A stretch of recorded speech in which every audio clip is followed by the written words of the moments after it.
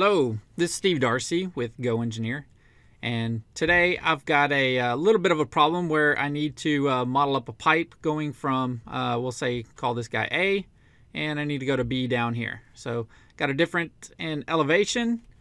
Also, if we look straight down on it, they're at different angles. This one's kind of also a little bit twisted. So we've got a couple little things we've got to do to make this thing work and function.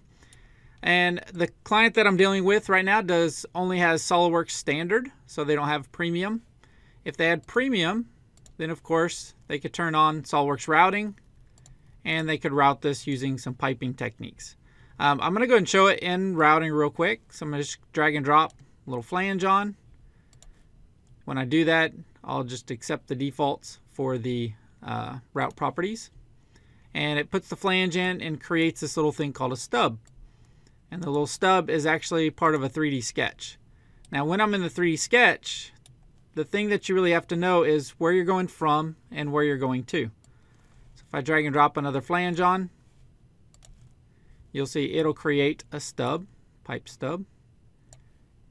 And then with the pipe stubs, we could actually go to our auto route, and we can route from one portion of that to the other. And notice it automatically creates that. I can toggle through a next solution if I want to. And so, I mean, the main thing is that, of course, SOLIDWORKS routing can automatically do that stuff for us. All right, I'm going to delete those real quick. But this is the main workflow is, of course, that I have a stub coming out of here and a stub coming out from here. So I'm just going to finish out of that. I don't really want that. We're going to delete that. And we're going to create this just using the regular a part template. Before I do that, there is kind of a little sneaky thing that you got to realize, or something to kind of set up if possible. This tank over here is actually lined up on the X, Y, and Z axis. So you can kind of see that these flanges that are coming out of here, the pipes, are actually aligned right here with my front plane. Kind of see how they are. This guy's not really aligned with anything. He's kind of twisted off to the side. So when I create my first part, I want to make sure that I create it on this one. That way, when I start creating some stuff, I'm along the X and the Y axis. Okay. It's not necessary, but when you get to more complex pipe routes and tubes and stuff, or electrical wires, then that makes it a little bit easier. All right, so let's go to town. Let's get the assembly. We're going to say a new part. Sure, we'll go ahead and save that. I'll just use regular part template. It's got inches. And when I start sketching, I want to start sketching on this face. And I'm just going to steal that circle right there. We'll finish out of the sketch. Then I'm going to create a new sketch. So I'm going to hit the sketch button. It's going to ask me, where do you want to create a sketch? I'm going to pick that face. Let me rotate around in there, and I'm going to steal that edge, convert it, and that's pretty much it. I just want my two sketches out there. That's really all I need. All right, we'll go back up to the top level of the assembly. When I go into the part, I'm going to use this second little button, Open Part in Position. That way, when it opens up the part, everything's zoomed in to the way that I want. And now all I need to do is create a 3D sketch to kind of go out from these things and connect them. Now in this case, it's going to be a formed part. It's going to be a formed pipe. And so I'm going to start with a 3D sketch. I'm just going to get the line command. I'll start at the origin there. I can hit the tab key. And this is where that kind of helps out, is I can go along the Z direction and come straight off of that. Okay. If I did create planes, then I could select the line in the plane and make a relationship on plane. But that's pretty good for right now. All right, now the tricky thing is I need to put, this one was at a weird angle, so how do I get a line coming straight out of there? Well, it's not too crazy. I'm going to drag and go to that end, drag from the center, go off this way, and then I'm going to drag and just go off, click this one out in space. So I've created 3 lines, 2 of them intersect the origin. One goes to the outside, one goes to the outside.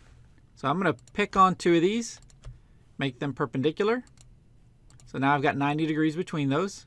Then I'm going to make this guy and this guy perpendicular. So I'm holding down Control. Then I'm going to make this guy and this guy perpendicular. And what that does is it makes sure that that comes normal to that circle coming out of there. Now these guys, I don't want to use them in the sketch. So I'll make them construction. And you can kind of see it doesn't really matter where these guys lie. Wherever they are, they're always 90 degrees apart. This guy's coming straight out of there. All right, and that's pretty much it. If I know where it's coming out, know it's coming out here, maybe I'll put some dimensions on here. So we get smart dimension, and let's just make that 40. Oh, that's a little big. Let's make that we'll make it 20. And we'll make this the same, make it 20. Then I'm just going to do a line in between the two. So go endpoint to endpoint. And what that does is it gives me a nice, pretty much 2 bends in my pipe. I'm going to go and make it a little bit bigger, 22. I can say equal sign. I'm going to make it equal to that guy. So next time all I got to do is change that 1 and it'll update both. And that looks pretty good. All right, then I'm just going to use the fillet command. And let's put a big fillet in there. See what 20 looks like. And I'll put them both at the same time. That way it'll link them together. That actually looks really good. So I'll say OK. And that's pretty much it. That's going to be my formed pipe. We'll go ahead and finish out of the sketch. There's a new feature in 2015. They enhanced it a little bit. I now do a swept boss or base with a circular profile. Select on that profile. Change that guy to, I don't know, 2 inches. And then I can also do it as a thin feature. So that way it's actually a pipe. Looks pretty good. I'll go ahead and turn off my sketches. We'll do a Control Tab. That'll take me back to the assembly. And now I've got a good looking pipe that goes from one component to the other. So you can use that technique, pretty much 3 lines, and then use the fillet tool to get a really nice smooth pipe from pretty much any 2 locations.